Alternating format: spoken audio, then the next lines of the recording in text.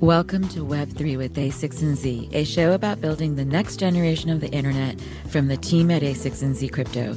That includes me, your host, Sonal Chokshi. This show is for anyone seeking to understand and go deeper on all things crypto and Web3, whether you're a developer, creator, or other builder. So in this week's episode, we do a wide-ranging deep dive on all things Metaverse. What it is, what it isn't, how VR or virtual reality, video games, sports, brands, and communities play out here. We also go into where crypto comes in here, including discussing trends in DAOs, on-chain gaming, themes like interoperability, composability, etc. And we also go well beyond technology and into science fiction, the arts, low-fidelity design, narrative, and more. Our special guest is Herman Narula, author of the new book, just out, Virtual Society, the Metaverse and the New Frontiers of Human Experience. He is also the CEO and co-founder of Improbable, a London-based virtual world infrastructure company born out of Cambridge University, which is where Narula got his degree in computer science. And also joining the conversation is Elena Berger, deal partner on A6Z Crypto, where she focuses on games, NFTs, Web3 media, infrastructure, and more. She also published, after this conversation took place, a review of Herman's book and broader themes, which you can find at a6zcrypto.com. As a reminder, none of the following is investment, business, legal, or tax advice. Please see a6z.com/disclosures for more important information, including a link to a list of our investments. Anyway, our hallway style conversation winds backwards and forwards from past to present to future, but we begin by tackling the topic of VR, immersion, and more before going into the nuances of Metaverse. VR is a really tricky thing because it demos really well to people who've never played video games. And it can even feel like the future because it feels more grown up than what your kids are doing on their console or on their phone. And you look at Minecraft or Fortnite or Roblox, they're all simplistic graphically relative to games from 5-10 years ago. And that's intentional and related to their wide appeal and their accessibility. But you see this like fancy VR demo and you're like, well, hang on a second. This is different. This is more grown up. This is more mature. And I think for a lot of companies that in any case wanted to see interactive entertainment and virtual environments as a next step, VR has acted as a psychological catalyst for them to feel like the tools now exist, even though I don't think that tool is all that important or that useful for them. I think the actual reason people are doing it is more gimmicky. Yeah, you go immersion, but it actually doesn't feel real or satisfying for some reason. Or you go kludgy graphics, but it's so immersive and you get, really, really personally invested. So there's these two incredible examples of very, very early games or MMOs in Herman's book. And they're kind of put up against each other in opposition. And I think that we're still seeing that today. One is called BattleTech, which is sort of a VR experience that popped up at suburban malls throughout America. And BattleTech was hailed as the first real immersive VR game, but in reality, just the graphics were bad. The feeling wasn't very immersive. And it just didn't catch on as much as people thought it was going to. Now, there's this other game called Habitat, and I was totally nerd sniped on Habitat. And this was like in 1986, 87. But basically, it was this game that you could access on a Commodore 64, so like an old computer made in the 80s, and you needed a Quantum Link subscription to access it. And Quantum Link was a kind of early version of AOL.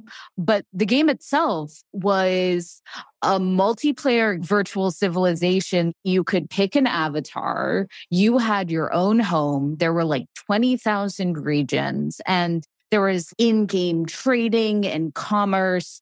There were items you can interact with. And then the game got more complicated as more people joined. And the engineers behind the game have this really, really amazing postmortem where they talk about the debate that went into whether or not you could have murder and crime in the game. Fascinating. And apparently there was like a 50-50 split.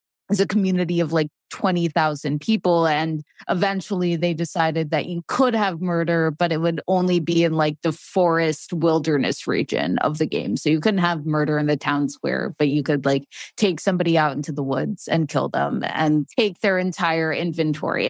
Crazy. Yeah. But what's really interesting about this game, and Herman, you talk about this in your book, is the level of user creativity and also user interaction. Like there was a chat system. You could talk to people. Let's be really clear on terms, because I think you did an amazing job of explaining, but a lot of people listening may never have heard of either of those games. To use similar examples so people are aware, think of the difference in playing a Dungeons and Dragons campaign if you've ever played a game with your friends, where you could create these incredible worlds with incredible detail and richness. They're all played on paper, but because you're all telling the story and reacting in real time to what happens, you can make the world very rich versus the best Pixar movie you've ever seen, right? So to build on Elena's point, immersion and presence are two different words for the value of a virtual experience. And immersion means that the world feels real in the sense that it's realistic. Presence means that the world thinks you are real. So you can take a lot of different actions within the world. And I think they generally end up trading off against each other because of content costs. I want to go back to this distinction, but I want to ask you guys a very simple question, which is, let's just define metaverse, what it is, what it isn't. And I want to hear your definition, Herman, from your book. Elena, I want to hear your definition. And then I highlighted about 4 or 5 key phrases in the book. And I want to quickly probe you on some of those too. So I'm going to give a very high level, what I think the market defines it as. And I think the first thing that comes to mind when people think of what is metaverse is simply VR in the form of a virtual world, not just VR, the device that gives you access to the virtual world, which has like a lot of content and some abilities to kind of move between spaces. And honestly, the canonical example that comes to mind would be something very Ready Player One-ish, where there's this completely kind of single view of what that world is that you immerse yourself in. You go into it, that you actually kind of leave your physical world reality. And that's what people think about when they come to metaverse. Tell me if I miss anything crucial, but that's what, with my former media hat on, I think that's what people really think of when they think of metaverse. I think that's what people think it is. And that's the definition journalists and companies are working towards or attacking or getting confused about. Okay, so that's the baseline. So then, Herman, how do you define it? And also, people are very confused about whether games are metaverses. Well, I'd start by saying, like, why is it important to define it well? Some people are like, oh, it doesn't matter. We don't even need this word. Well, of course we do, because how do we decide how to allocate capital, how to measure a TAM, how to know if the effort entrepreneurs and individuals are placing are good or bad, or valuable or not valuable? My main issue with the broad definition is it's not very useful. It could describe lots of things. A dream, any kind of embodied experience, an acid trip, a video game, all of these things have similar properties. And I think if we fall into the trap of the metaverse is anything, Disney Plus is the metaverse, video games are the metaverse, everything gets very confused. You can address it with both smart TVs and video games and crypto, and it stops meaning anything, right? What makes the metaverse interesting is not that it contains differentiated experiences. Those are already happening and have happened in our lives. It's that those experiences are linked. The interesting thing about the metaverse is that it's a network of meaning, of the transfer of value through identity, objects, and things between these worlds. And once you establish that, you realize that a lot of virtual experiences are not suitable for a metaverse because the economics or practicalities of moving value from one world to another don't make sense. And once you think about it as a network of meaning, especially a network of meaning that relates multiple socially constructed realities together, you also start to see that the concept can be bigger than technology, broad enough to encompass sport and the real world, because these represent networks of meaning. So for me, the definition is a network that supports multiple worlds where value is exchanged between them. Some video games could be the basis for a metaverse, but not all video games with that definition. That's fantastic. Just to close this loop, Elena, what is your definition of the metaverse? I think a metaverse is a society or virtual civilization in which people immutably own their assets. And I think a metaverse is a virtual environment in which people's actions and ownership is enshrined immutably, likely by a blockchain. Crypto and the metaverse go hand in hand. And it's one in which people feel ownership over the society that they inhabit. And this does occur digitally and it does occur virtually. I am still thinking through the degree to which what does physical embodiment look and feel like in a metaverse. I think we're seeing early examples of that? Your definition and my definition are a lot more similar than listeners might imagine. So we're talking about a network of meaningful events, people, and things that everyone can agree upon. And you're introducing another idea, which I like so much, I'm going to steal it for future definitions. But you're introducing the idea that people as a group have to agree upon the history of those things. And in my book, I talk about an ancient metaverse and talk about the battle of the eclipse between these two Greek factions that hated each other. And they had to agree that the eclipse meant that they could stop fighting. It was like a deal they subtly made with each other, right? That, oh, the gods want us to stop. So this idea of having an agreed history or an agreed network is vital to building meaningful experiences. And I think what your definition does really well is highlight that the difference between the experiences that are relevant to a metaverse and experiences that are just by yourself or pure entertainment or in a dream or in a small game is the impact they have.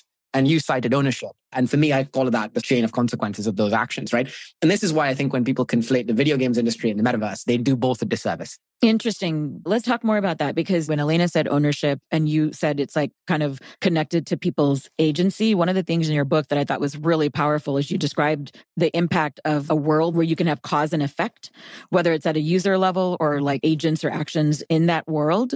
And the other idea that I think is really interesting there is it's very active and interactive versus passive, which is how people currently consume a lot of games and TV and other, quote, entertainment. So do say more about that, Herman, because I think this will actually sharpen the definition a bit more. So let's take an example, a very real world one. We can support 30,000 people talking at the same time, 30,000 people speaking at once in a physical space where everyone's voices operate in a physicalized way. So you'll hear a person singing, bouncing off the walls from the crowd on the other side of the stadium. If it was in a stadium, you can hear people close to you louder and people further away quieter. And we can introduce all sorts of tricks. Now, that's a really dumb feature for a video game. Like, that's an awful feature for a video game. Which game needs 30,000 people talking at the same time, right? Nobody needs it. Yeah, even 20 is too many. But yeah. Even 20 is too many, right? However, it's a vital feature if your goal is to let an Indian cricket fan experience being at a cricket match for the first time on their phone, or your goal is to come to a fashion show in Paris Fashion Week with thousands of VIPs from around the world. Because the idea of them speaking and you hearing what they're saying, even if you don't care, the knowledge that there are real people over there that are speaking, and the fact that, you might start a joke that causes a laugh or whatever, the possibility of that is vitally important for the space having presence and meaning. Otherwise, it is just passive consumption. And the psychology of experiences is very, very clear.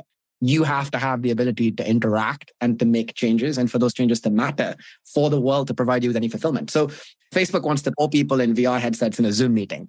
That just feels pointless to me. It feels pointless on every level. You need to have this notion of meaningful experiences. And that's what separates traditional video games from the metaverse. You've mentioned the word meaning a couple of times as part of your definition, like networks of meaning, finding meaning, etc. I want you to actually define what you mean by that. No, sure. I think if you look at the history of the early internet, there's this transformation in communication, in narratives and media, where companies and people realized data, information can be a tangible and valuable thing, separate from physical goods and services. Wow. Huge companies got created that did nothing but move bits around and did that in a way that facilitated communication. The epochal change now is to go beyond that and go, you know what? This information, this can represent not only physical goods and services and tangible things like messages from your friends, but we can take the intangible world of how we spend our time and our money, the intangible world of brands, of ideas, of experiences, of events, of clout, and we can turn that intangible world into a tangible, tradable one. We're pretty good at understanding how to assign value to these intangible things to some extent, maybe not accurately, but a more interesting problem is, why does an immaterial token have value? Isn't that interesting a question when you look at an economy in which you have $1 trillion in fashion globally or whatever the number is, right? There's so many immaterial and made up things in a society with pyramids and cathedrals and sneakers that are worth $1,000 and celebrity that we already have and ascribe value to, where meaning itself, meaningful things, meaningful relationships, meaningful objects, meaningful experiences can get quantified and turned into digital assets. And those digital assets can then be the basis of an entirely new economy. I call that the fulfillment economy. an economy focused on psychological fulfillment because we're trading experiences and intangible things. That is what I mean by meaning. It's like the next layer of societal value on which we can build an economy. That's funny because the minute you said that, the first thing that came to my mind was NFTs, like non-fungible tokens, because obviously there's so many use cases for NFTs more broadly. But for me, the reason I engage in NFTs is meaning. The idea that you're essentially capturing parts of your identity, who you want to be, who you are, the communities you belong to, kind of modern religion. I mean, it's just so many different ways to think about it. Mm-hmm. I think we should draw a distinction between one implementation of digital assets, which is an NFT, and an NFT itself. But I'm going to just use the word NFT to mean all kinds of digital assets, because I think it's the best representation we have right now of what it would be. But I think the idea of like a thing which exists in a protected context outside of any one world controlled by anybody is incredibly valuable. It means that I can trust it. I can rely upon it. I can use it in ways I wouldn't otherwise use. I have an incredible magic item in Neverwinter Nights on one specific server of a game. It's a really old magic item. It's really powerful. I doubt anyone listening cares. Only 1,000 people, play that. It's a mod of a game of a thing. I can never show it to you. I can never take it out. I don't even think I still have the game installed. So it's kind of gone. But if that item was something I could own, or if any of the time I spent, winning in Halo could have translated into an heirloom or an item, that would mean a lot to me. And even if I couldn't use it in a particular game or world, in a very minimal scenario, it's still like a medal, right? It's like something you won or you had, or a memento or a picture or something you got from holiday. We forget that we just can't do that right now with our digital experiences. We really can't. We have no means of making that happen. And then often we're even banned in the terms of service or in the IP from even describing, interacting, or talking about these things, right? Which is a horrible situation for people whose lives are meaningfully impacted by virtual worlds. I spent probably 1,000 hours playing one or the other of those games. That's a ridiculous amount of time to spend and have nothing to show for it. I probably spend as much time as you would need to get a pilot's license or something and have nothing to show for it. So NFTs are like a vital building block of meaning within this network or this world. Totally. I'm going to probe on one more thing. Please probe. Probe away. Okay. So you mentioned the word experiences. That's kind of a generic word. It can mean just about anything. And one of the arguments you make is that immersion without experience is almost like pointless in defining a metaverse. Like you need immersion with experience. Can you say more about what you mean by experience? Because I think this connects to the whole finding meaning in the fulfillment economy. So in the end, like the unit of value here is I have a cool experience. Maybe I kill a dragon or make a new friend or I go to a concert. But it's those experiences which are why we care about any of this to begin with, right? It's the reason why we're engaging in the entire pageantry of interacting online, or why we care about owning something, because it must relate to some context. Maybe it just has monetary value, but in a game, certainly the reason people care about the objects they own is because of the relevance they have to the world. So experiences are the functional unit of how value is created in the metaverse. And every question needs to be about what new experiences someone is making, and therefore how they will actually be used, why and how that connects to the idea of the business model, and digital assets are the most likely model that's going to be, and how that experience relates to experiences owned and operated by other companies, entities, or creatives. And I think if you look at those three dimensions, you can start to build a picture of the economics of the metaverse. So one question then, because I was very confused by this then when you argued in your book that you don't think Disney World is like a metaverse essentially.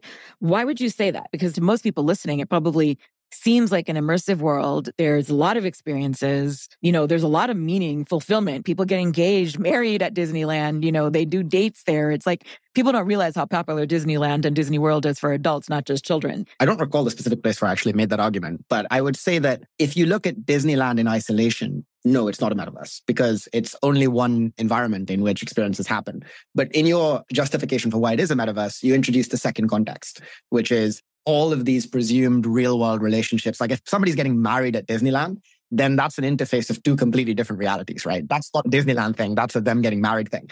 I think if you are having a consumptive experience where Disneyland is not changed by me having been there. I go there, I leave. Yes. Doesn't matter. That's not a world I inhabited. That's just a movie I saw, right? That's right. But when you introduce all of these things that have changed, so the relationships of people like I got married, whatever, you need another world to store that context, in this case, the real world.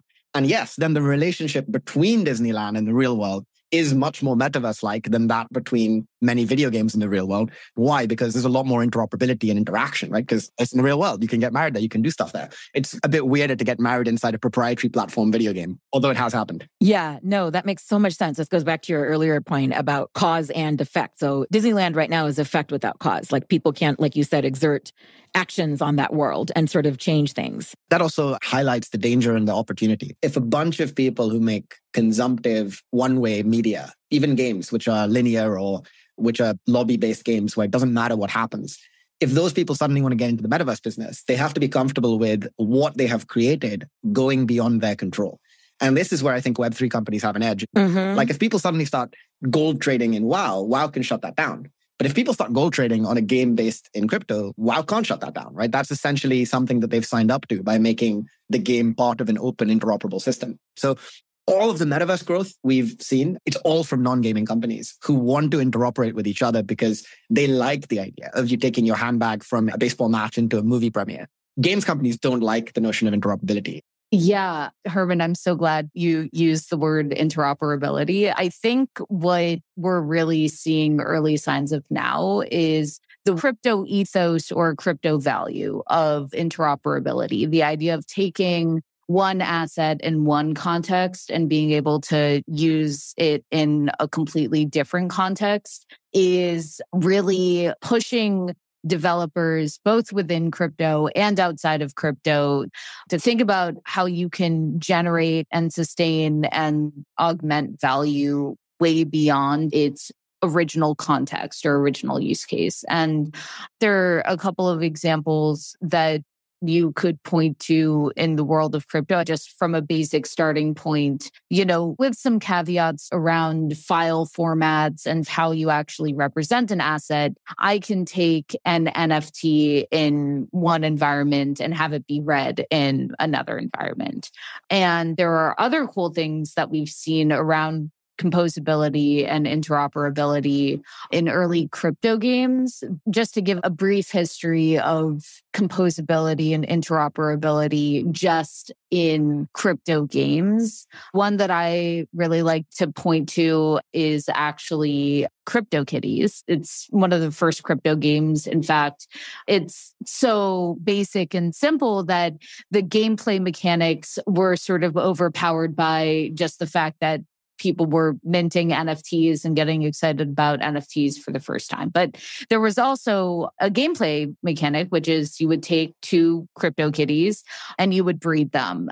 And then the resulting CryptoKitty could be more rare or less rare. There was also sort of a judgment to be made about the value of subsequent generations of CryptoKitties, who was an OG.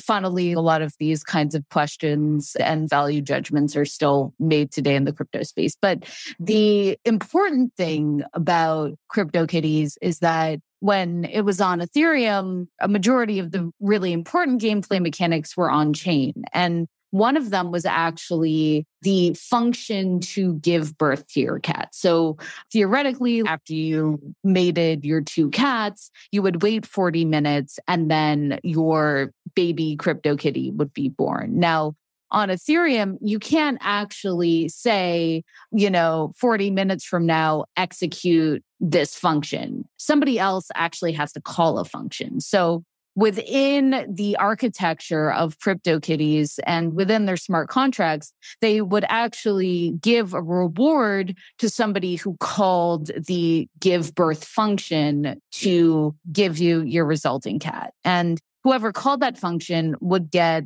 a piece of the CryptoKitty give birth fee that a user would pay to breed their two cats, which meant that all of a sudden you got this small ecosystem of bot operators who would scan the Ethereum mempool looking for people calling this function in order to get a piece of that fee in time. And there was a developer who at one point when this game was really popular was making, I think, like $100 or $200 an hour just because he was running a bot that responded to this function being called.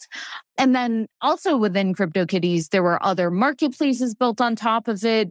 Somebody built a tool that actually allowed you to see a cat's attributes before it was actually rendered on screen. And that allowed people to buy more rare CryptoKitties before other people. There was just this really robust ecosystem of early Ethereum developers who were super excited about new kinds of gameplay mechanics that could be done, because so much of the important data and so much of the important information about gameplay was on chain. And yeah, going back to this idea of like interoperability and this idea that an asset that lives in one context in one game can mean something very, very different in another context in another game.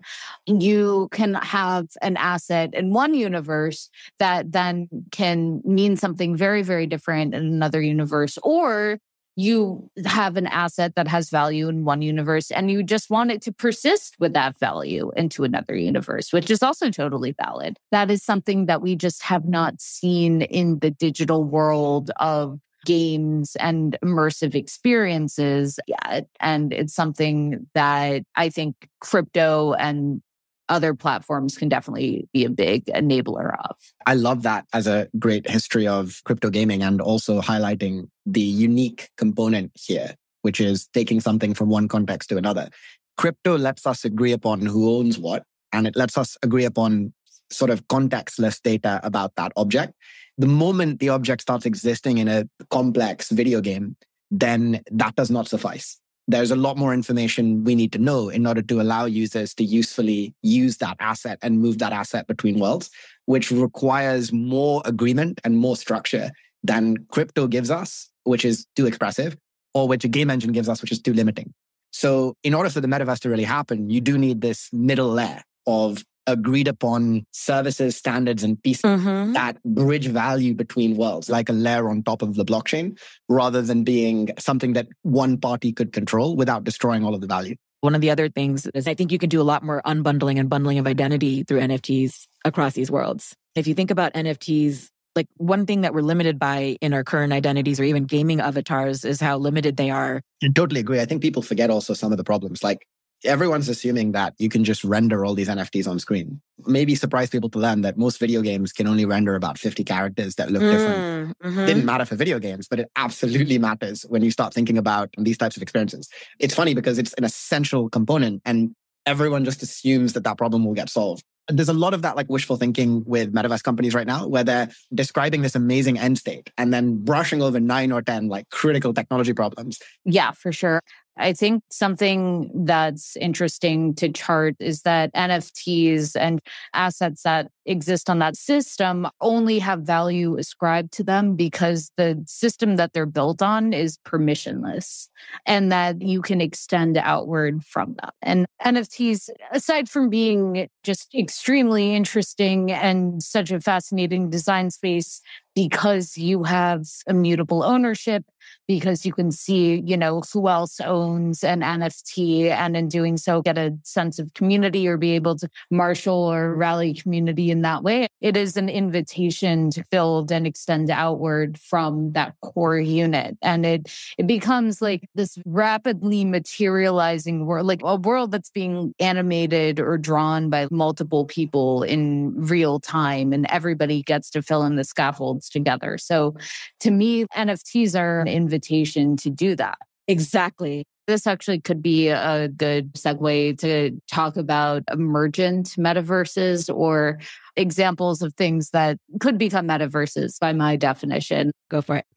I think Nouns DAO is very, very interesting. For those who don't know, Nouns DAO is an NFT project on Ethereum. DAO stands for Decentralized Autonomous Organization. And what they do is every single day, they have an auction for a noun NFT. And a noun, it has various attributes that live on chain. The noun has always a characteristic set of glasses. Every day, the head and the body and the various attributes and the colors are different. different. Some days the head looks like a skull. Some days the head looks like a moose. Some days the head looks like a pineapple. And so basically nouns, they're an NFT. They're released every day.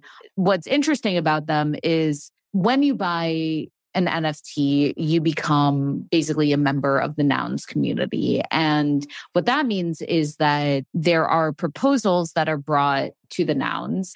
And the treasury right now has around 30,000 ETH in it, which is about $40 million in USD. Using the treasury that the community has amassed through the sale of these NFTs, the DAO then gets to decide how they want to use their proceeds. So there have been, I think, nearly 150 proposals so far. Some have been successful, some haven't been successful. The proposals are completely varied in terms of what they do. Some of the proposals are to create a clothing brand for nouns, or to create glasses, like real world glasses for nouns, or to have a nouns presence at New York Fashion Week. Some of the proposals are things that exist digitally, but are like meant to extend the ecosystem in some way. So a recent one that I really liked was somebody basically just came to the DAO and said, what would nouns sound like? I'm going to create this on-chain module of sounds and allow people to create sounds from that. And in addition to the core nouns DAO, there are all kinds of sub DAOs. So there are Lil Nouns, there are Nounlets, there is the Nouns Prop House, which allows other NFTs to have proposals brought to them as well. It's become this far-ranging community built around NFTs. I'm not sure if metaverse is quite the right word, because I don't want to dilute the physical feeling of presence and embodiment. And because so much of nouns exists in discourse and on Discord, it's hard. Like, is it a metaverse? Is it not a metaverse? I'm not sure. But what I think is really fascinating about nouns is that proliferating it and extending the meme of nouns needs to occur not only in the digital world, but in the physical world. Yes, the community is built online. Yes, their treasury is denominated in internet money, in ETH. But you can use and spend that money in the quote unquote real world, in the physical world as well. And I think that the metaverse, in whatever form it takes, will need to have this sense of permeability between the virtual world and the physical world. I agree strongly that you don't need embodied experiences that are separate or even in the physical world for something to be a metaverse. You do need all the things Elena mentioned, like you need this system of meaning and a system of rules that lets new things get created. But the experiences which kind of make up participation in the metaverse, they can happen anywhere. I mean, they can happen in the real world.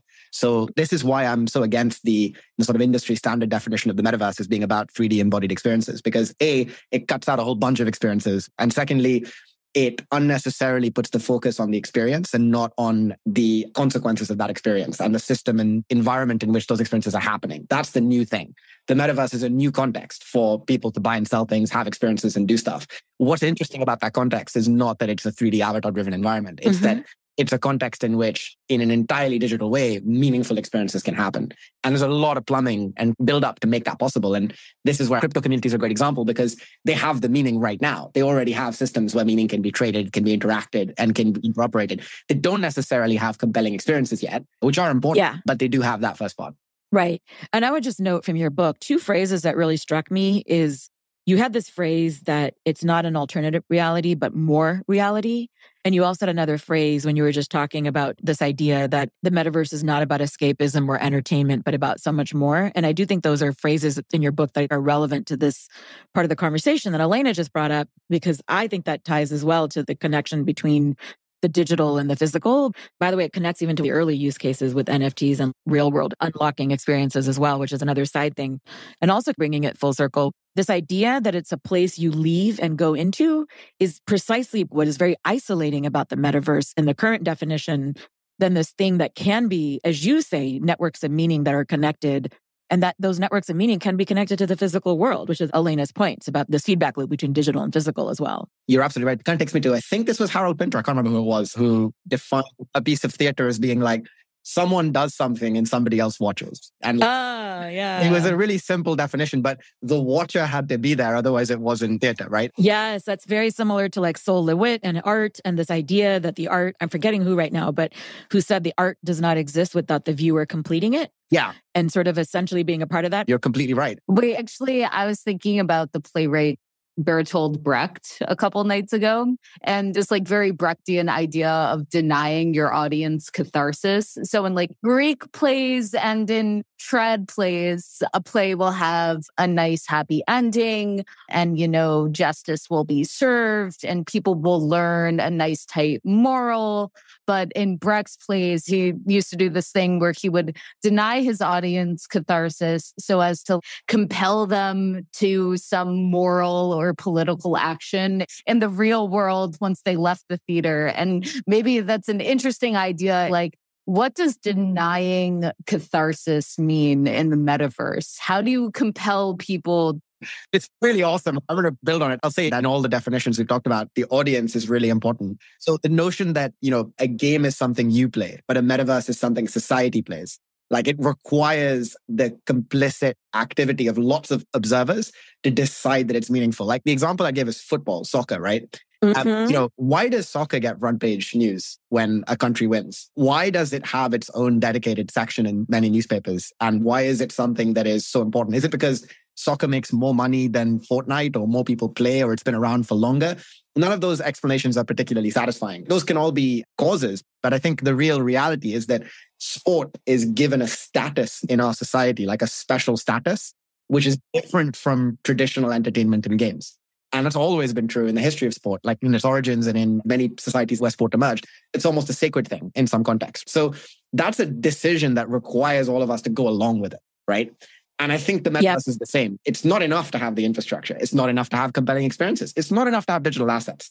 You need the willing consent of a society to decide that these made up things have meaning and have value. And sure, when digital assets can make that easier, but you need that to exist. And that's why now as well, because people are ready to do that. And they weren't ready to do that. Right. The internet was less mature. Well, I would even argue it's also the evolution of religion and society in that sense too. Yeah, great example. Like people don't have the same societal structures. I was thinking about this when watching a show that's super popular here in the US, which is so funny, which is Schitt's Creek. And it's one of my all-time favorite shows. I watched it like 20 times during the pandemic.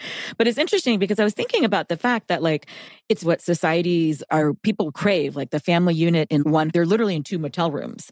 And part of that narrative makes people find meaning in adjacency to each other. Whereas in a sports game, people are finding shared meaning as strangers in an auditorium, for instance, or like watching on TV or online even, or Olympic sports, but they're still sharing meaning even if they're strangers and don't know each other. And obviously crypto can mediate that. So that's another thing.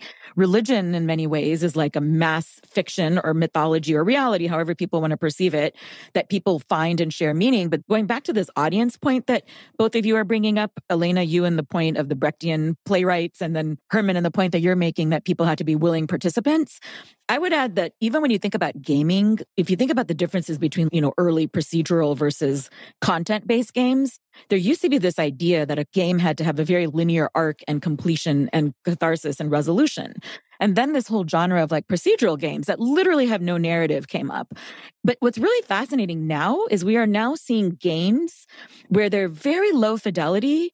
And this is also true in the crypto world with like examples like Loot, where people are creating meaning bottom up. Like they're just taking these core artifacts and then they're creating meaning around it. And so I think this is really interesting because, sorry, just to close this thread, but this is like jamming a lot of thoughts for me too, which is I once edited this pioneer of like this sci-fi kind of futuristic magazine called Mondo 2000, this guy named Are You Serious? And he great magazine. Yeah. I can't believe that you referenced that just now. But anyway. Oh my God, I'm surprised you even know what it is because it's like before everyone's time.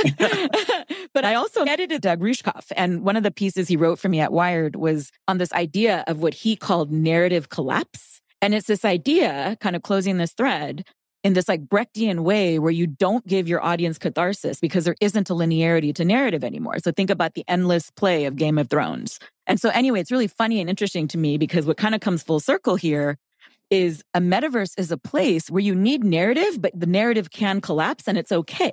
Because you cannot have to have a linear story, which is actually what I think is so limiting about games as like a model for metaverses right now. Well, I think you're right in that for a metaverse to be valuable, a very wide range of things need to be able to happen. And who decides that they happen can't just be one narrator because it won't provide enough context for fulfilling experiences. I do think that you gain a kind of freedom, but you give up something as well. Because what happens in the metaverse to create value has to matter, has to change something and have a cost of some kind or be associated with something. It also has consequences. So in that example I gave of the 30,000 person stadium, if I sing and I have a beautiful voice and someone notices and it gets on YouTube and I become famous, one of the things we noticed in our metaverse experiences versus our game customers' experiences is we get nervous inside our metaverse events. Performers and people who are there consistently behave differently in large-scale events than they do in other types of virtual environment because suddenly they feel like loads of people are there that are watching, that are paying attention, that are doing what they do. And I use the word in the book, ingenuity, which is if you want to be creative in the context of a reality shared by many narrators, you have to play by the rules of that reality. So you're free to, propose any change to the world, but it has to fit with the previous history of the world. And that's form of creativity that's a lot more technical, right? Oh, it's not just technical, it's actually creative because one of the rules of thumb for world building as a narrator content side is that you can break all kinds of rules, but they have to be within whatever the rules of that universe are. Or even like if you think about on-chain gaming and what's possible and things like Dark Forest and physics of games, I think there's a lot of interesting stuff there. Oh, yeah. Dark Forest would be another interesting example of composability or extensibility in games. So Dark Forest is an on-chain game on Ethereum.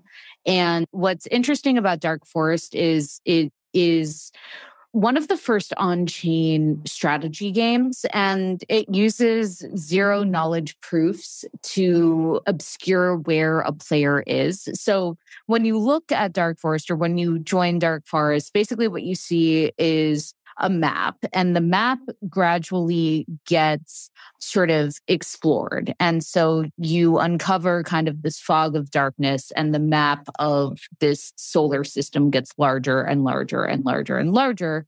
And uncovering the map requires you to actually output hash power to mine coordinates. And so in the process of playing this game, you are discovering other planets, you're discovering other players' planets, and you sort of like wage this intergalactic battle in order to conquer other people's planets. And by the way, this is funny because Herman ends his book on the analogy of the Fermi paradox. So it's like obviously very connected, but keep going. Yes, 100%. I feel like intellectually it's very, very related. And what's very cool is because the game is entirely on chain, all these other players, most of them are very technical developers, were able to create plugins and create alternative clients for the game. So players created marketplaces, players created this tool that automatically scheduled their moves. This is one of my favorite examples.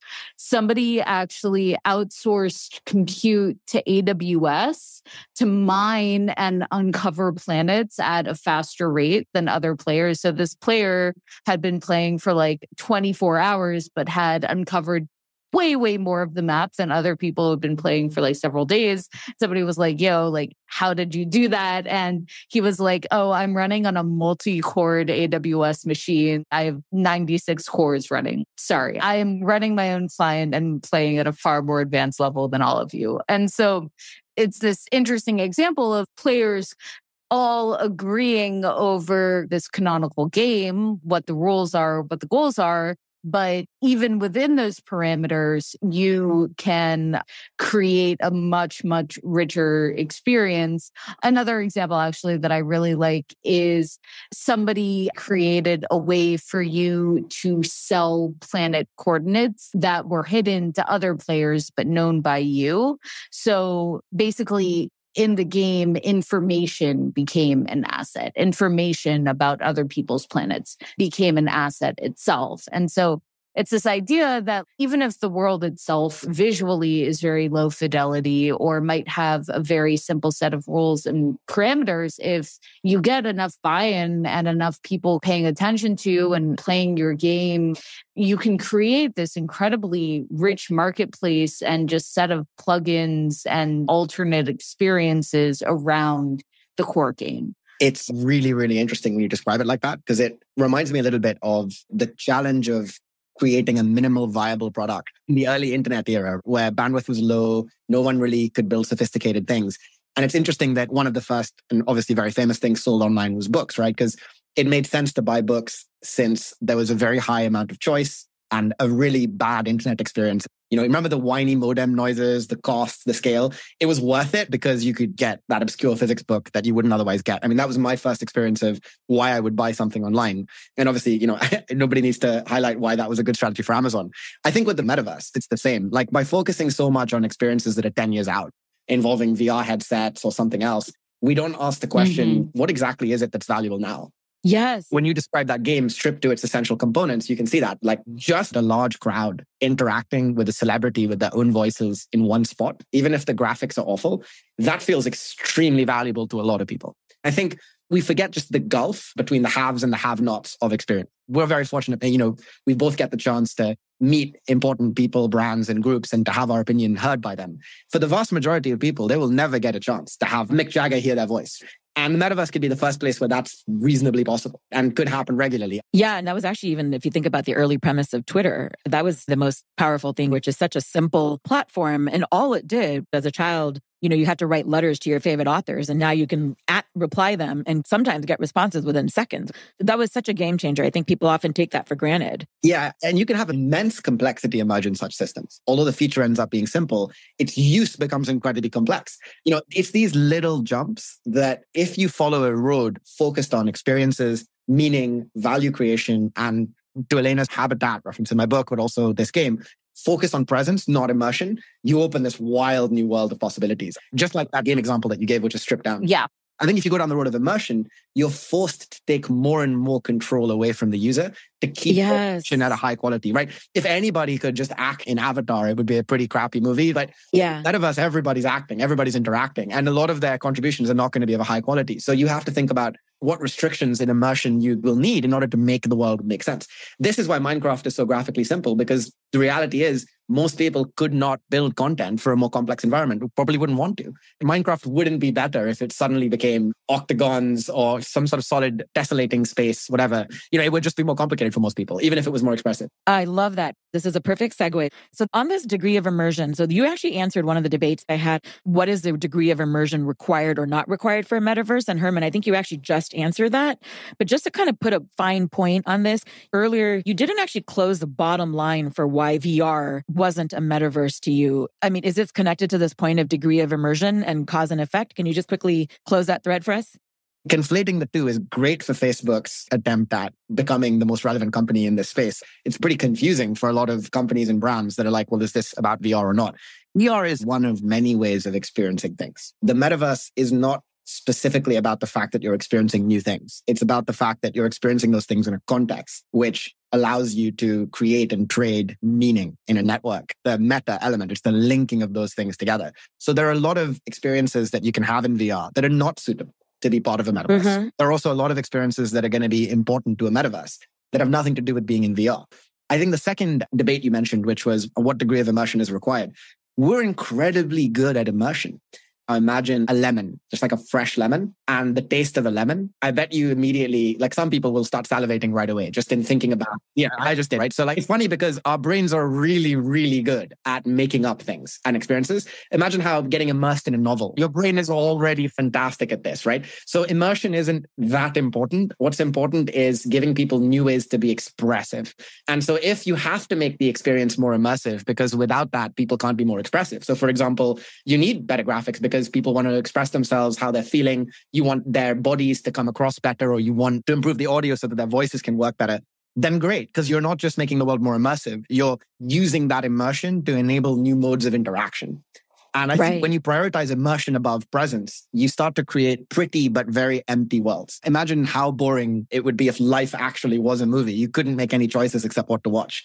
That's what ends up happening if you just go down the road of high fidelity graphics and no creativity. I think, funnily, a degree of immersion always gets augmented or always feels more substantial the moment you bring in the physical world. So things in the digital world become more consequential when you know that maybe you're generating large volumes of ETH in the smart contract that you just shipped or in this NFT series that you've launched. But if that has gravity outside, there is a feedback loop between the physical world and the digital one. And that for me is very crucial, where the experience is just contiguous between both. I agree that it would be amazing if it can be, but I think what's most important is that value can be easily transferred from the real world to the metaverse. So this is where middlemen set up tools in the places where value leaves their world, and they make it really hard for value to leave their world. And they intentionally do that because their entire business model is based on gatekeeping some small subset of our lives. And that's really antithetical to how value gets created in the metaverse. So you really do need new business models. If your business model was, these are my users and you can't have them, like most games companies have, how is that going to work in a metaverse of seamless businesses and relationships? Like, you think Call of Duty is going to be okay letting its users go into Battlefield? No way, right? They're going to want controls and protection. So the metaverse forces companies to come up with business models that don't rely on owning the user or on captive, controlled, unnecessarily toll-filled platforms. It forces them to create genuine value through, for example, digital land, digital assets, or tokens. These things can be a lot more pro-user in the way they help companies monetize, I think. Oh, I mean, in the most obvious way, which is you have to work harder to retain your users because you're not relying on lazy business models that are literally taking the data exhaust of their lives versus actually creating and serving things or letting them create and serve things in cause and effect with each other as they kind of interact in these worlds. So I totally agree with that. Like, it really prioritizes and puts the user at center. Okay, we talk a lot about the creator economy on this show. In your book, you brought up the point of the value inversion that happens in the pyramid, where right now the value at the top, the creators are a tiny part at the top of the pyramid, and you want to invert that so that the creators are like the base. Elena, I want to hear your quick take on the why now. Yeah, I think the why now is the recognition that there needs to be a way for creatives and game makers and just anybody who wants to make a living on the internet. But the platforms that exist today aren't as hospitable to that as they should be. And so let's say you're a creator on Minecraft and you're selling a digital good and you're paying some kind of take rate both to the platform, and then that platform is paying a take rate to the Apple App Store or some other platform that it lives on top of. In crypto, you don't have any middlemen. Or if you do have middlemen, they're taking a much smaller take rate. Let's say they're a marketplace taking a 2.5% take rate. So last year, Minecraft announced that they paid out $350 million to developers. So creators generated $350 million from mods on Minecraft, but after a 50% take rate, that's $170 million in creator payouts. And Minecraft has 140 million monthly active users. So if you think about the value that's being created on a platform like Minecraft versus what Minecraft and Microsoft is taking versus, the amount of people who are actually enjoying and creating experiences on the platform, it feels very disjointed. And on the one hand, you have closed games platforms being a very poor place to make money as a games creator. On the other hand, you have these massive communities that could make a lot of money, but don't because they don't have interactive experiences. If you're a massive brand or a huge company or a sports league who is happy to make a massive investment in their community, you are actually monetizing your community really, really poorly. So, FC Barcelona, they have something like 500 million fans. And I believe it's estimated that they make maybe $1 billion a year from those 500 million fans. And that's a pitiful level of monetization relative to their potential brand power. And I think that creates this real opportunity for much less expensive and controlling platforms or pseudo platforms, probably rooted in Web3, probably providing new experiences and focused on monetizing that under-monetized user base. But actually, one other thing to bear in mind is the current economic model of games involves free labor done by players to make games valuable. The reason games are free to play, it's not only because it's a more efficient way of getting money out of you. It's also because that makes the matchmaking queue as large as possible. So most players can find someone to play. Given that only a tiny fraction of people actually buy anything in a free-to-play game, 90% of the revenue is coming from a tiny fraction of people. And everyone else is actually using a job they do for free, which is being shot by people who have paid money for items. When you put it like that, it sounds pretty dystopian. And so when we start talking about play to earn, we're not talking about some pyramid scheme, multi-level marketing thing. We're just talking about the labor people are already doing in virtual experiences. And if you reward them, we'll encourage more labor. And if you get more labor, you get more people doing more energy inputting work into a virtual world. So it becomes more interesting. So of course we need virtual work if we want interesting virtual worlds.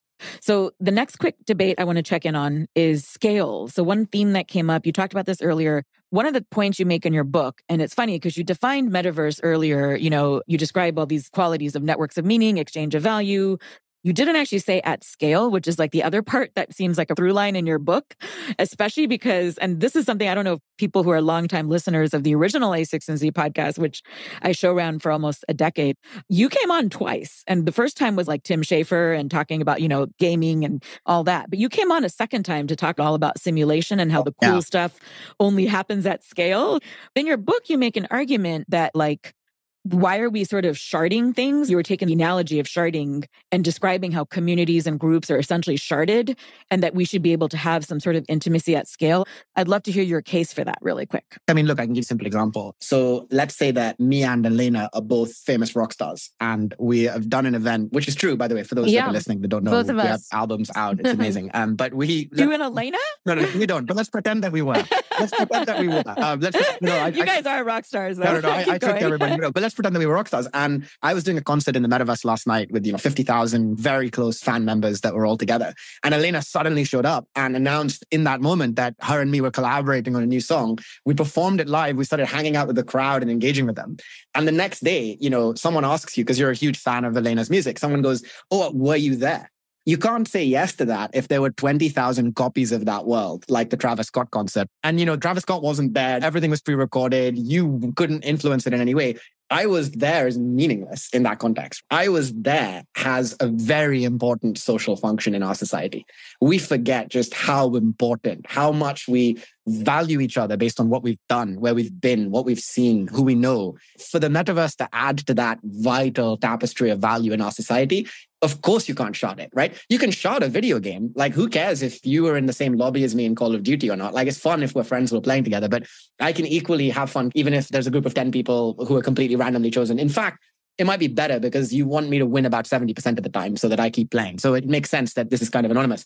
Doesn't make sense at all if we're talking about were you there? Were you at that experience? Did you contribute? Are you part of that? That is the fundamental reason, among many others, why I think the video game industry and the metaverse have the same relationship that theater does to television or movies. Which is? Well, I mean, if we take TV and movies and television, they all involve scripts, they all involve actors, they all involve people and audience. So on the surface, you'd think they'd have the same business, but they're completely different businesses.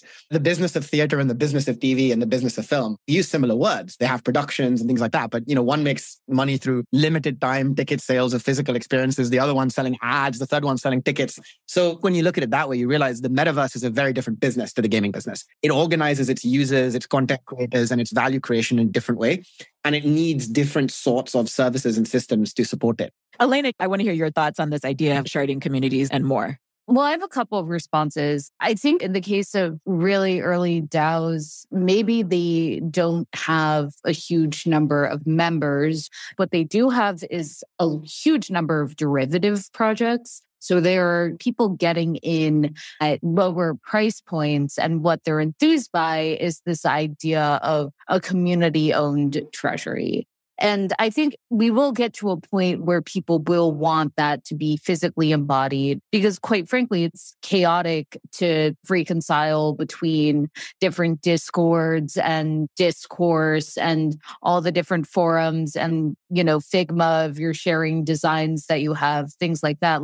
You actually will need a physically embodied and organized kind of town square in order to make something. That agrees with what Herman's saying in that sense. Yeah, we have to do our company company town halls in a massive collective space, because it turns out that's the only way to make that make sense. You can't do it on Slack or Zoom when you have that many people. Yeah, exactly. And I do think what I would love to see is some way to chart continuity of conversations, kind of like chart intellectual thought. What blockchains do a great job of is charting financial value and charting ownership. What it doesn't do a great job of is how conversations weave into each other, where ideas actually came from. If somebody is proposing something on discourse and it gets a lot of chatter, and then they rewrite the proposal, and then the proposal is fulfilled, and then they get X amount of ETH to do a Nouns DAO apparel line. Maybe you can see the outcome of that via a transaction, but unless you go through and understand all of the conversations that led to that outcome, it's actually very, very difficult to get a real sense of what actually went on. And so I think physically embodied space plays a huge role in terms of just like allowing people to tell stories and narrative in a robust way and actually be able to share and express history. That's fantastic. It's how our brains are designed, right? There's a fantastic book called The Art of Memory, which I can't recommend enough. But if people are familiar with the memory technique, where you kind of imagine your house and you remember things by remembering crazy characters stationed around your house or around your route to work or wherever that represent the things you're trying to remember. The reason that works so extraordinarily well, like it works so well that people with no special genetics, but just for training, have used it to learn 80,000 words and their placement in a dictionary and what page they're on. And it works really, really well because words and numbers are hacks onto a system that was more built around embodied experiences, on remembering where you've been, on where something is relative to you, on your orientation around it. Like, this is such a powerful concept that it was used in ancient Rome all the time. And in fact, even some buildings in The Art of Memory, the author argued that some buildings were actually probably designed to better support mind palaces because it was such a common practice. So amazing. This is how we work. So of course, embodied spaces, countering what I said earlier about, okay, it's not the center of the metaverse. No, it's not the center of the metaverse, but it's of course vitally important to making a lot of things make sense. I mean, a virtual company with no office, no opportunity for people to communicate, meet, interact, it doesn't really leave a lot of mental room for even imagining the structure you're part of. A virtual office might serve two purposes. It might be a useful place for people to hang out and interact together and do awesome stuff. It might actually just be a great physicalization of what that company is in the future when people are entirely remote working, and giving people like a symbol or an item or something to kind of understand and to lock in, if that makes sense. No, it makes perfect sense. I had another thing that I wanted to respond to before about this idea of real time and the difference between a Travis Scott concert, which is sharded across multiple servers, and also just recording, whereas in other experiences is this idea of things happening in real time. I think it's fascinating that one of the biggest problems plaguing blockchains is this idea of time. What's an ideal block time? How do you decide how to reach finality? How do you decide how to reach consensus? Like, those are all really crucial questions of time.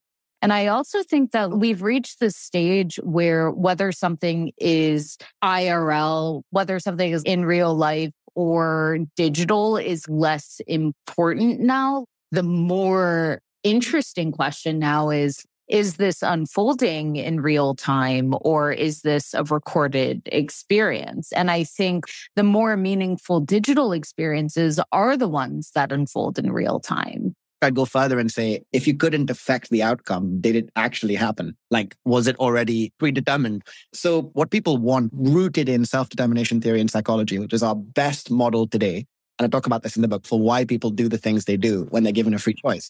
People want to create effects in the world. It's a fundamental human need to change something and have that change reflected back to you. And if you take away people's ability to have impact, they get very unhappy. It even creates social unrest. If people don't feel like participants in society, well, then why should they go along with it? So the metaverse opportunity is to provide even more context where people can have meaning. But for that to happen, they have to actually have a choice to be able to make it go well or go badly. And that's a step into greater risk. And if it isn't, it's probably highly sanitized and corporate and extremely repeatable and delivered in a recorded way. it's probably not very valuable in our framework of value that we've talked about in this conversation. That's so funny because on the note of when you just said, Herman, about you reminding us over and over again, this key distinction of cause and effect and the ability to exert some kind of change, influence, et cetera, not just passively consume. When Elena was talking about this notion of real time being important, my mind immediately went to the idea presented in science fiction all around time traveling. Oh, yeah. And to me, like a metaverse is a way to also not just change identities and have multiple identities, but also be able to travel across time, past, present, future, like people engaging with dead members of their family from the past or history, or even, I was always obsessed at Wired with this idea of like digital suicide, how you can like create an identity and abandon it. Well, on Instagram, people already do things like have Finstas, like they'll have multiple accounts. But it's interesting because your point that you have to have cause and effect goes back to this idea of why we wouldn't just ever have a passive metaverse where you just go like learn about history in the past.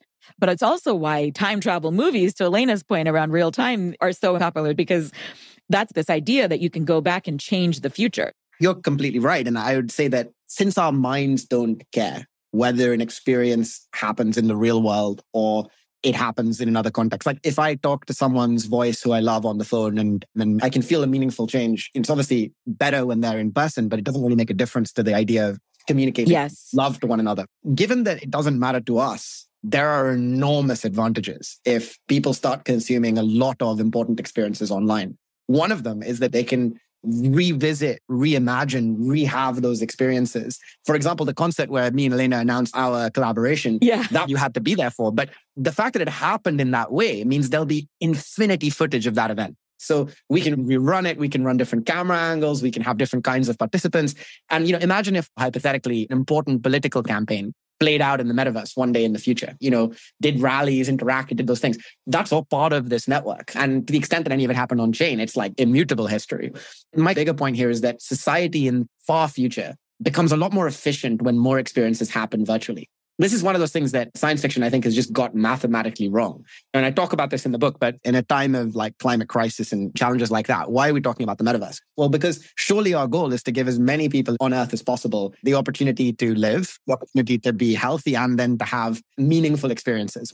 If that's our goal, we're going to be much better at giving more people that opportunity if we do things virtually. It's going to make sport or culture or fashion far more accessible to billions of people. It's going to make many more people participants in society and potentially contributors and even owners of things that they wouldn't be able to contribute to our own. And that's why I think we have to get out of the sort of proverbial Silicon Valley mindset sometimes with the metaverse. It's so interesting to so many people who've never heard of it. That's fantastic. By the way, I was going to say, if you haven't read it already, you have to read in terms of science fiction that tells the story and does justice, the Three-Body Problem trilogy. I don't know if you've read it already. I love it. Me too. Love it. I don't like their answer to the Fermi paradox. I don't like it, but I love the series. Me too. Well, I was going to say, what people don't know is a lesser known fourth book that was sanctioned by Cixin Liu, or Liu Cixin, which is The Redemption of Time. It's like a fanfic that he said could be canonical. And it's by this author named Bao Shu. And it actually tells Yun Ting Min's story about what happened when he traveled with the Trisolorans. And it was him because remember, he's a disembodied character who doesn't have a body and is essentially living as like a brain in a vat. And it's kind of a great story because Redemption of Time actually gets to your point about like what science fiction gets wrong, but also that might be the one case that it gets it right. So if you haven't read it, you need to read that fourth book. I think it's so cool that you mentioned this because it also brings up the dangers of companies making business decisions based on science fiction novels, right? Wait, so I totally forgot to mention this when I talked about Dark Forest. The game was actually inspired by the Three-Body trilogy. Of course. I thought, oh yeah. Oh my God, yeah, of course. Yeah. I mean, not to say companies making business decisions based off of sci-fi. I think that was more of like an intellectual inspiration or kind of like a hat tip to rather than like actual recreation of. But yeah, no, just a fun detail that I totally forgot to mention before. That's really, really awesome. I mean, to double click on this for a second, because I think it's an important point. Companies are getting chief metaverse officers now. And I bet you what those chief metaverse officers are doing is reading Snow Crash and Ready Player One. And of course, consuming a lot of, business information as well. But imagine if employees at NASA sat there watching Star Trek and not looking at that in the correct light, which is this is a really amazing visionary piece of science fiction about space travel and many other things, and actually looked at it and thought that is what a spaceship might ever look like. A lot of the authors who've written these works, they were using them as plot devices, right? And also a lot of these things are dystopian. They're designed to warn us off progress in science and technology in general, because they came from a period of time post-nuclear, thinking about some of the 80s fiction, they came at a period of time where we'd gone too far, right, in terms of science. So this grotesque idea of fully embracing the machine was something worth building up and bringing down. That's not really all that relevant to the metaverse as I see it, because I think it transcends technology. And that's why people should get away from the sci-fi and focus more on the real value proposition. And just to kind of come full circle and close all these threads, I don't know if you guys remember this post that the Kickstarter co-founder Yancey Strickler wrote in 2019 called The Dark Forest Theory of the Internet. And he basically argues in that post that, we have this bifurcation or like multiple communities sharding across the internet, and these conversations happening now in private channels like chat groups and discords and various things. And essentially that the internet is becoming a dark forest. Yeah. And for better and worse, like whether you want to connect with other groups, this goes to your point to networks of meaning and connection being critical, Herman, or whether you want to stay separate and undercover, as you were saying earlier with like the game, Elena. Yeah. So Herman, on that note, let's talk about your thesis that can unshard or like connect all this at scale. We'd love to hear you talk about like what's happening there. So Improbable has evolved a lot over the years. We used to talk a lot about our real world simulation stuff. That's been continuing. We've been involved in live military and other applications, problems relating to accuracy of simulations, while still borrowing a lot of our distributed computing heritage. Meanwhile, we've also become the provider of multiplayer expertise to the games industry. As our business model evolved, we're inside so many different publishers. So now we need new experiences that are better than video games. It's probably going to support communities and companies that are underserved right now by video games. So hence sport, fashion, music, all of these areas. And where companies know that they can build businesses and not be beholden to another platform. What's so funny is we see a lot of debates about the metaverse. And for us, they're not debates because as a company serving enterprises, we can see what they're asking for. And it's very interesting to me what they want. They all want largely the same thing. They want new ways of bringing large communities together instantaneously and cheaply with themselves, with each other, with celebrities and experiences. And boy, do they want to sell digital assets. And so I think if your metaverse doesn't involve those two things, like you're going to invest in VR headsets or whatever, or smart TVs, it's hard to see how you're going to create new value. From a technology perspective, we handle not thousands of messages or operations per second, which is the most important metric in the metaverse. It represents how much information can be exchanged in a world. So how many players you can have, how much cool stuff can happen, how high fidelity it can be, how much interaction that can happen. So we've moved from doing not thousands like Fortnite or even millions like messaging services, but actually to billions of operations per second. And that technology is now so easy to operate that really every use case we've talked about here is viable. You could import assets from the blockchain, no problem. You could put 30,000 people now in a space with really any context you want. You could have that with an open SDK or API or even a whole world or platform that they own and operate. And with M squared, these individual platforms can be connected together, guaranteeing a degree of interoperability around avatars and digital assets, but also creating new opportunities for these companies to create shared value. I was wondering if you could talk about ops per second as a metric. It's really interesting. So I think it's important to move away from the specific implementation of today's technology to something more timeless, right? So I really like simplifications that have helped us do that in the past. I like pixels, for example, because they are an implementation artifact of technology, but they're very easy for people to understand. More pixels, prettier graphics. I can show more detail on screen.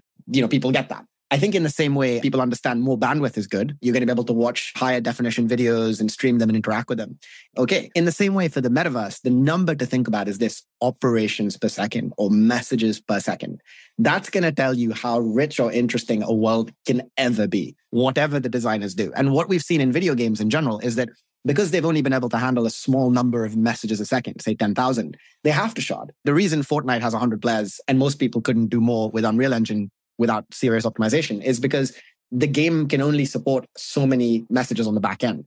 So, to go from 100 players to 30,000 players, you don't multiply 10,000 by 30,000 times. You scale up way quicker. You get to billions and billions of operations, right? So this problem becomes very hard to solve. It's a very non-parallel problem for the technical folks. And you end up having to design all sorts of systems to get around it.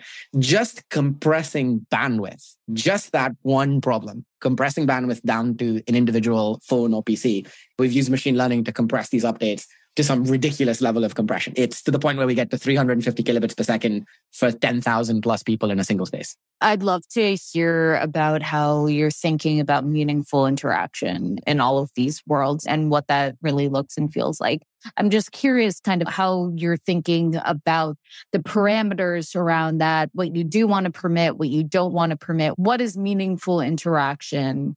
What's a great, fantastic question. What's remarkable is how different it is from game design.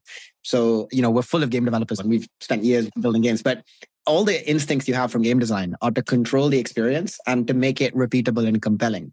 And those are not really relevant when you're dealing with a massive crowd of people, right? Like there's a massive crowd of people is like an animal. It's like a beast. It has its own energy and it goes in a particular direction. And we ended up architecting things so that everything was modifiable on the fly. The presenter or the actor can press a button and modify the world and have everyone else see the changes. That ended up being important because you don't know what the crowd is going to want to do that day or where things might go or flow to. The other thing that got really surprising is how much value you can create for people with just making them present. Like people seem to just really enjoy being in a crowd. In every experiment we've done, these crowds, they'll stay logged in for the entire event.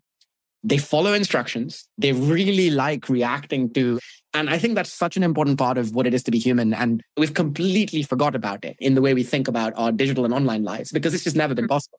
A lot of large games companies now, they have an innovator's dilemma problem. All their revenue and value comes from these games. Unless they give up not a little bit, not 10%, not 20%, not 50%, but the majority of that value to all of the people who will be creating worlds and content for their platform, there's just no economically interesting way for that to become a metaverse. So we don't get to the metaverse unless we get to it stepping over in some ways the bodies of the legacy business models of Web 2 companies. Like we don't get there unless we do that.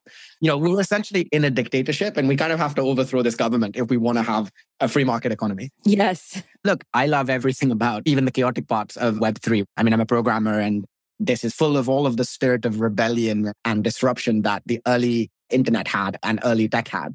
But I'm also conscious of the fact that it's possible to start reinventing the wheel in crypto because it becomes suddenly everything feels disrupted. But there's quite a lot we can borrow that already exists that we can use to help find solutions within the crypto space. So for example, the question, how does governance work when some people's opinion definitely matters more than other people's opinion in these systems? Maybe that was a bit off topic. No, I totally agree with that. I think that is 100% on point, actually.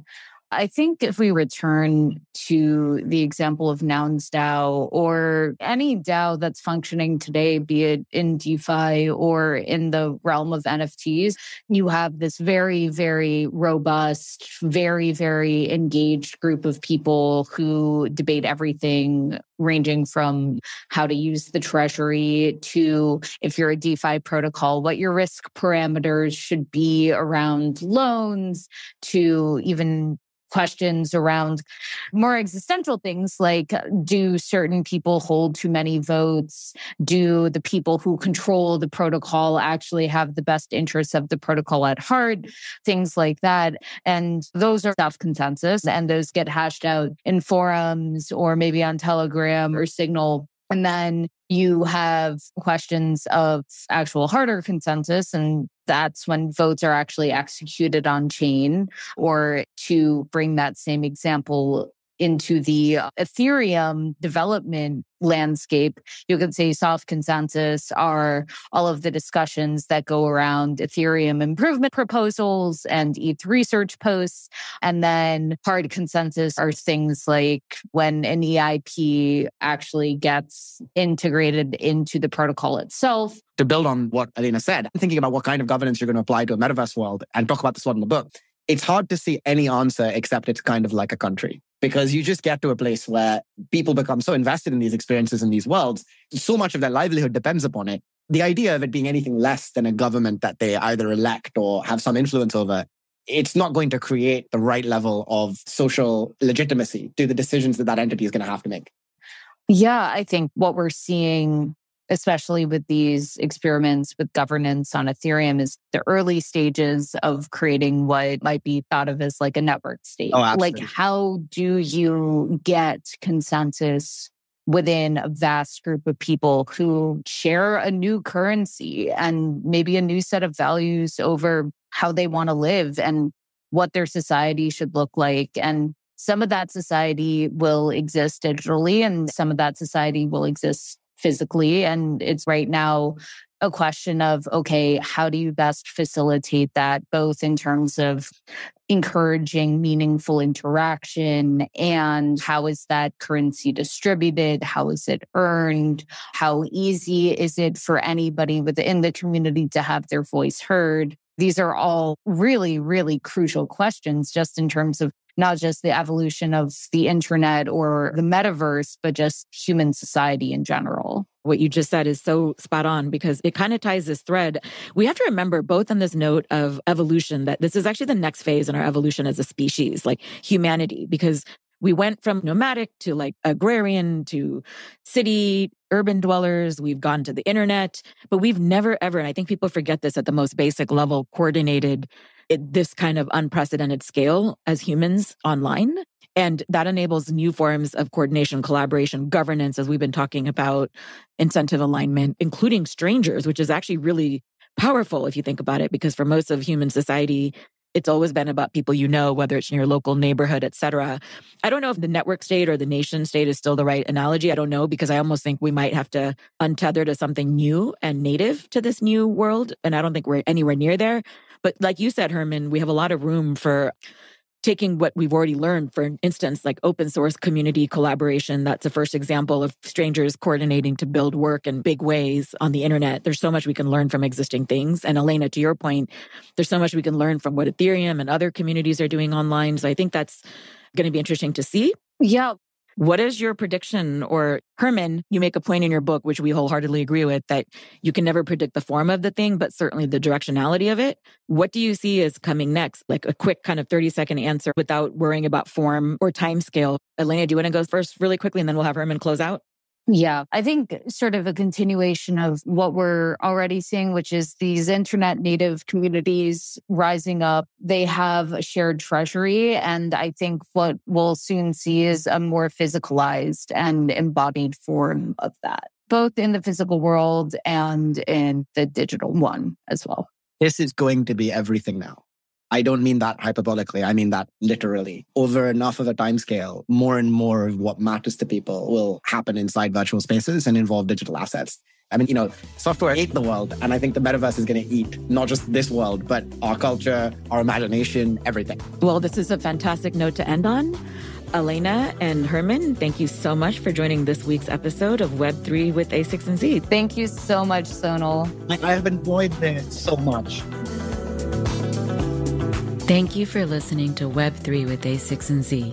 You can find show notes with links to resources, books, or papers discussed, transcripts, and more at a6nzcrypto.com. This episode was produced and edited by Sonal Choksi, that's me. The episode was technically edited by our audio editor, Justin Golden, with Seven Morris. Credit also to Moonshot Design for the art, and all thanks to support from A6 and Z Crypto. To follow more of our work and get updates, resources from us, and from others, be sure to subscribe to our Web3 weekly newsletter. You can find it on our website at a6nzcrypto.com. Thank you for listening and for subscribing. Let's go.